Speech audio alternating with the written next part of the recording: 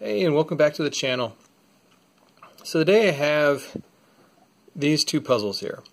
Now they're based off of puzzles I saw online, but I came up with a way to 3D print and design them in a way so that they were functional.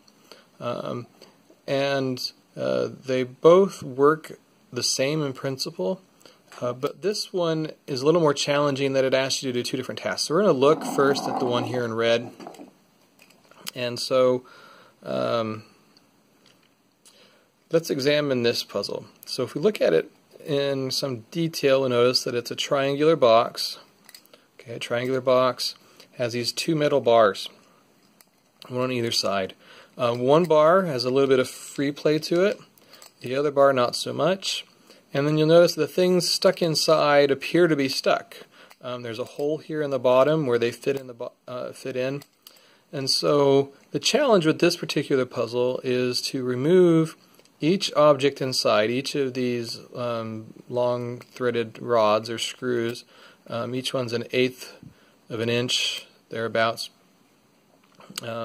Remove them from the puzzle box using two different methods. So the first inclination is to play with them and see if you can get one out. And then one is possible to get out that way. And then there comes the conundrum of how to get the second one out using a different method or approach. So before I move forward, I'm going to throw up this disclaimer right here. Stop the video now if you do not want to see the solution, because I'm going to show you the solution right now. Alright? So the first thing we're going to do is we're going to remove one of these rods. So if you look at them carefully, one is a screw or a bolt with a top here. That one we cannot remove using just manipulating the wing nut here or the nut on the bottom. But this other one we can. There's going to be enough free play at the top. This is actually just a threaded rod. But a couple of things you'll notice is they're catching here at the bottom. So the first thing we're going to want to do is move this one nut up higher. Get it out of the way. Okay, it doesn't have to go all the way up, but it's just enough so that we get more free play here. And we can see that we're getting pretty close to getting this one out. So what we're going to have to do is play a little bit with this wing nut. Now, first inclination might be to move it up and try and lift it off. That's just not going to be possible.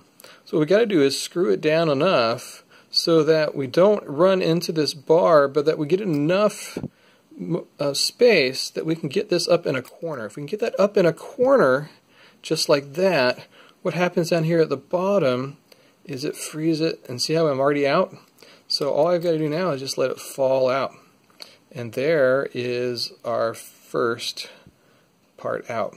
So that's the first method. Now the second way of getting this out is going to be a little more tricky. You have to pretty much know what's going on and what's happening inside here. So remember, if you go back to these bars, one bar had no free play. This other bar had quite a bit of free play to it. So you have to kind of think about what's going on with that. Why is that one different? So this trick here is knowing that there is a vertical bar right here held by a magnet. And there's a void down below here. So if we were to slap this down hard enough on a surface, you can either use the palm of your hand, the wood of this desk here, or your knee, we should be able to make that bar fall from the magnet, causing enough free play to get this out. So the way this is going to work, so I'm going to slap this down and see if this works. There we go. First time. That's great.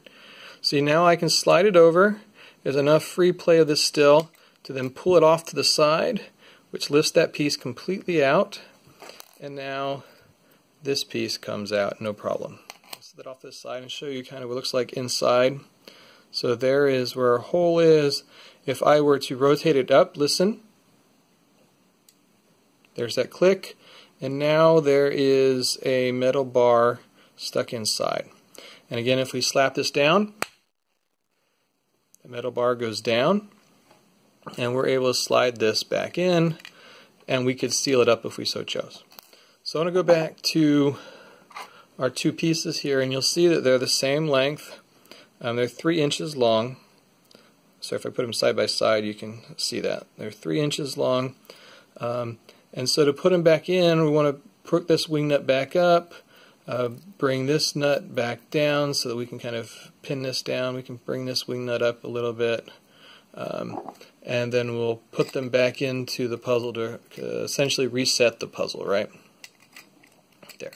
So our puzzle is once again reset as we found it, and then we're going to take our metal bar, make sure that that piece of metal is down in that hole, slide it in halfway. You can slide it back across and we just rotate it upside down. Listen. There we go. Clicks back in place. Everything is locked back in place. Okay, so there is that version of the puzzle.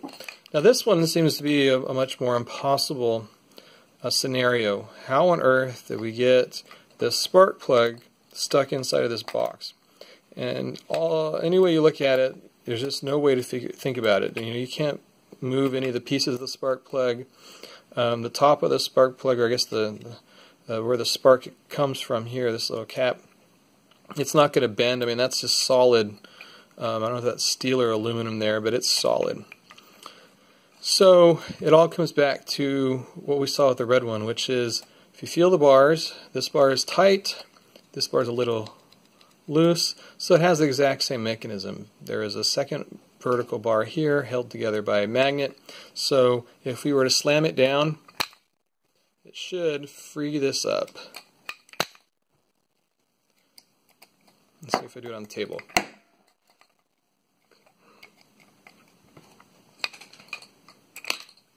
There we go.